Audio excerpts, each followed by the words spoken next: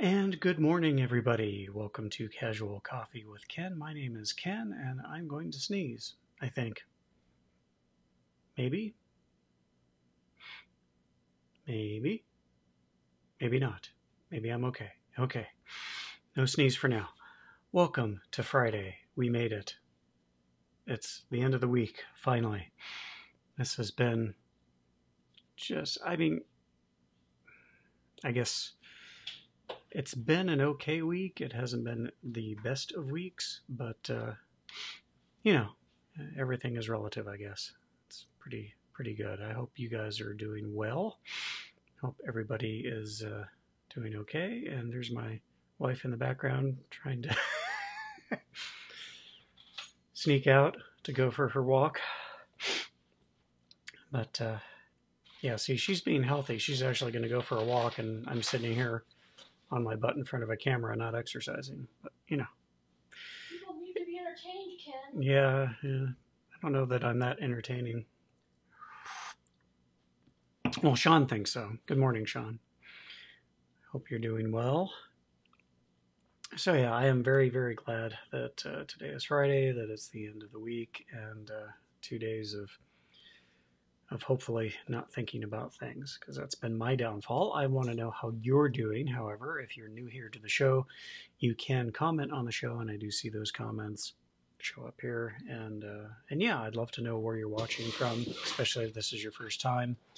Yeah, because I love to know where my audience is located. That's the fun part about this for me versus doing just regular videos. I like the interactivity of a live stream and being able to just talk to people from literally all over the world. And yeah, so anyway, it's interesting, the state of things here in Reno. Our governor announced yesterday that we're starting to open things back up. That's caused a lot of, not division necessarily, but there's been a lot of talk about it. I know a lot of my friends are excited because they are going to be able to get their hair cut now, because salons are part of the group of businesses that are now able to reopen here in Reno. The casinos are not reopening yet.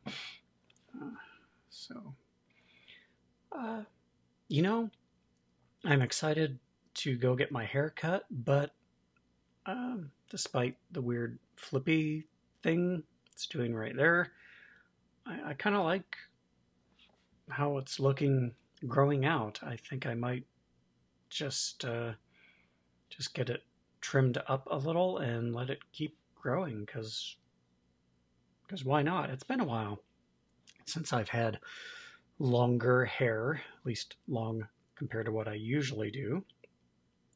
So yeah, it's kind of grown out already past that weird annoying stage for me, and I might just let it keep going, see what happens. So this is a normal, quote unquote, normal show today, where I just share interesting, fun, sometimes inspiring stories that I find over the internet. I'm going to go back to doing Ken in the Kitchen episodes as of Monday. I'm just waiting for some equipment that I ordered to get here over the weekend that will make that whole process a lot more reliable. If you've been watching this week, I've had problems with cameras connected over Wi-Fi just disconnecting randomly and weird stuff. So yeah.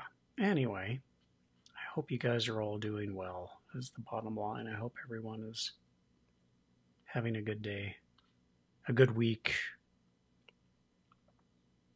And as always, good morning, Sean. Glad to see you here, my friend. And yeah, so the other thing I'm doing a little bit different on today's show is a friend of mine, Nicole, has sent me some sort of a care package. And she suggested that I open it on the show, so I'm going to do that at the end of today's broadcast. Excuse me, it's springtime. My allergies are freaking going nuts. Can't stand them. But if I take Claritin or Benadryl, and both of them do this, even the quote unquote non drowsy medications tend to just knock me out. And yeah, considering I have a day job I have to go to later on today, I can't really take that stuff, so I just have to suck it up and deal with it. Good morning, Charles. Good to see you, my friend. Welcome to Friday. I hope you're doing well. Oh, and no special David's tea today. Just the best supermarket brand as far as I'm concerned, which is Bigelow, and it's their mint medley tea. My stomach's been weird the last couple of days, so I figured mint would be good for the stomach. So yeah. Anyway, I'm gonna stop rambling. Local honey, I have tried that. I really have, Charles. I've tried local honey, and it doesn't do a damn thing for me. I have been miserable since I was a wee lad because I am allergic to sagebrush, and nothing helps that. Local honey doesn't help it. Nothing. I used to get shots as a kid because my allergies were so just wicked, and yeah, so it's just been a lifelong problem. I'm used to it. It's annoying. I will still complain about it, but it is what it is. So let's go over to the first story I want to share with you guys today. There we go. As we all know,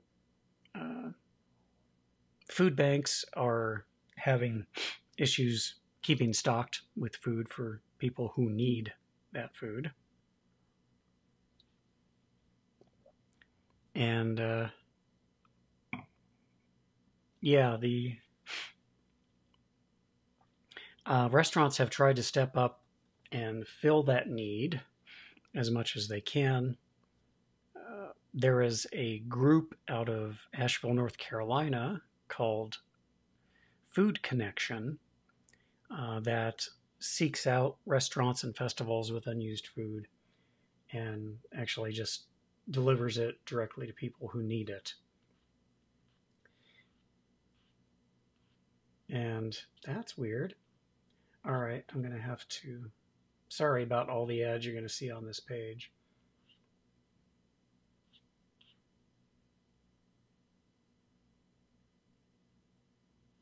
So,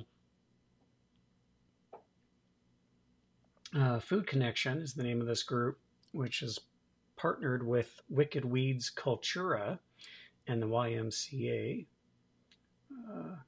to meet a growing need for free meals. And so Rachel Dudasic, who is one of the coordinators over at Wicked Weed, had called Pate regarding teaming up to donate fresh meals to community partners. And they have worked with food distribution company US Foods to deliver about 900 meals. Sorry, not 9,000, 900 meals over a 3-day period.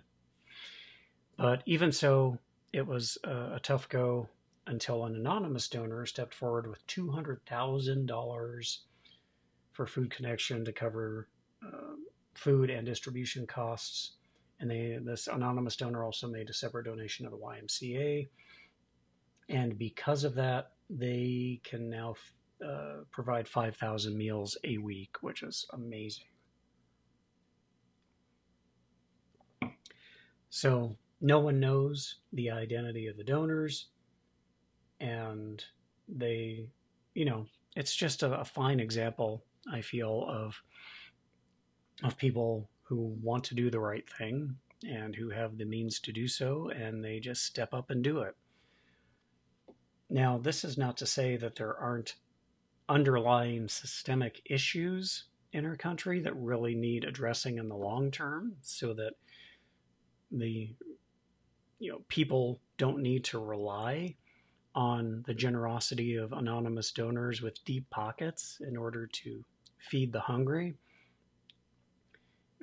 In a perfect world, or at least in a better world, we wouldn't need the generosity of anonymous donors. We would just have a system in place that took care of people. But in times being what they are, it's wonderful to see people like this anonymous donor step up and really just do what needs to be done. I love it. So I want to highlight things like that as they come to my attention here. Now, the next story, and I love stories about teens who step up and do the right thing during this pandemic, and really anytime, because there's a stereotypical view that teenagers are just self-absorbed and not really cognizant of the world around them and what's going on. This particular teen, over in the UK, has been given the title of guardian angel for a particular family because he just kind of happened by at the right time. He dove into a canal to save a drowning 15-month-old toddler, as this article from the sun.com recounts. He was walking his dogs, and he saw the toddler fall into the water. It was 15-month-old Reggie Hampton. And so Riley Ferguson, there he is there with the toddler in question, just saw the toddler fall in, and he took off his shoes and his coat and just dove right in after. And he saw the kid shouting and waving, and he just jumped in there and swam to the bottom of the canal, apparently, to get him.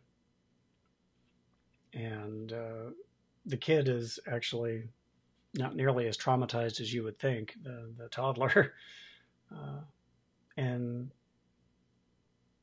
of course, his parents are proud. Someone tried to set up a GoFundMe for Riley to reward him, I guess, and he is refusing to take the money. And there was a confluence of events here that all just happened fortuitously at the same time. He was just kind of treading water with the toddler in his arms, and he was able to call out, and there were people that heard him call out as he was kind of treading water with the toddler. So it really ended up being kind of a team effort. But the local counselor there in the town named Tom Gordon, which is funny because I have a friend here in Reno named Tom Gordon, even called on the mayor of Wakefield Council to ensure that Riley receives recognition for his actions. But like I said, some people tried to set up a GoFundMe or something to reward him. And Riley's all, no, I don't want any money for this. If you're going to do that, just donate the money to the National Health Service charities. So, selfless kid, brilliant kid, 15-year-old Riley Ferguson, who, in an act of pure heroism, because the word hero and the term heroism does tend to get overused, completely applies to Riley here. And good to him, good on him for doing that, and good for him for not taking any monetary reward on top of it. I mean, this kid's heart is just obviously in the right place, and it's always fun to see that. Because again, teenagers get a bad rap a lot of times.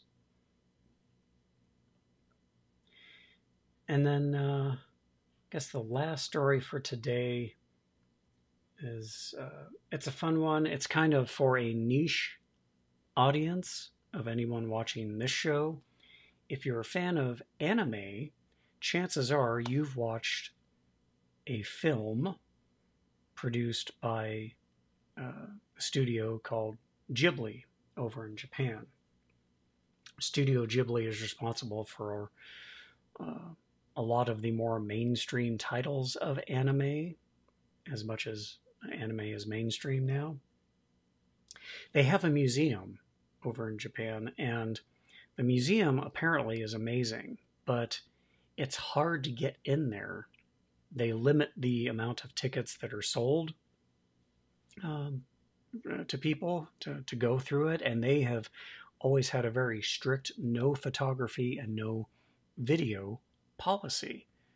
So very few people know what the inside of the Studio Ghibli Museum looks like. Well, they've thrown all that out, and they have now posted virtual tours of their museum online on YouTube for free, and you can just tour the museum that way. So they've created a brand new YouTube channel that's just nothing but walkthrough videos from their Tokyo museum. And they had to close, obviously, back in February when the whole COVID thing kind of started ramping up and gaining steam. But they decided to not be as secretive as they once were, and just provide tours virtually for people, which is fantastic. I think it's great. My wife and I love anime, and uh, anything that gets more attention on the genre we think is a good thing. There were 4 videos, according to this article on Happy Mag TV, that reveal basically all the different sections of the museum. The latest video added, I guess, showcases a cafe there that's decorated in the style of Howl's Moving Castle, which is, again, another one of their more popular mainstream animes that people are likely to be familiar with. So it's really cool. Love it. They've even released Zoom backgrounds based on some of their more popular anime films that people can use in their Zoom meetings for free. So it's fun. It's fun to see the way businesses are adapting to the lockdown and the quarantine, and it's great. I love that. This is a horrible pandemic, and the cost of life is not acceptable. But I think we'd be remiss in not acknowledging that there's been some really interesting and positive things that have come out of this. And yeah, it inspires me. It gives me hope that we're going to come through all of this okay in the end. So for the 2 people who are watching today, I am now going to unbox my care package from my friend Nicole. I have no idea what's in it. She was really excited for me to open it, though. I don't know if she's watching today or not, but if you are, Nicole, here we go. Let's go ahead and see what she has sent to me here.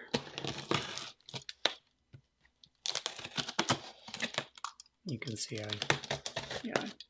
blocked out the addresses there. Mama didn't raise no fool. Okay, there's candy. I can see that much.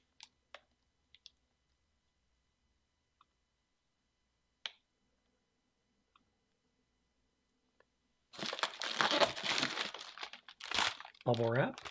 The fun kind of bubble wrap. Ooh, what do we have here? We have Twix, which is always good. Karina's going to be really happy about the Twix. M&M's, always a good thing. Karina and I call chocolate right now morale chocolate.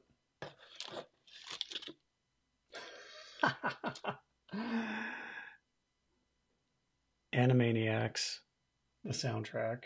16 original songs from the hit TV series, complete lyrics included. Beautiful. Thank you, Nicole. That's gorgeous. Love it. That's going to be fun to listen to. Oh my gosh.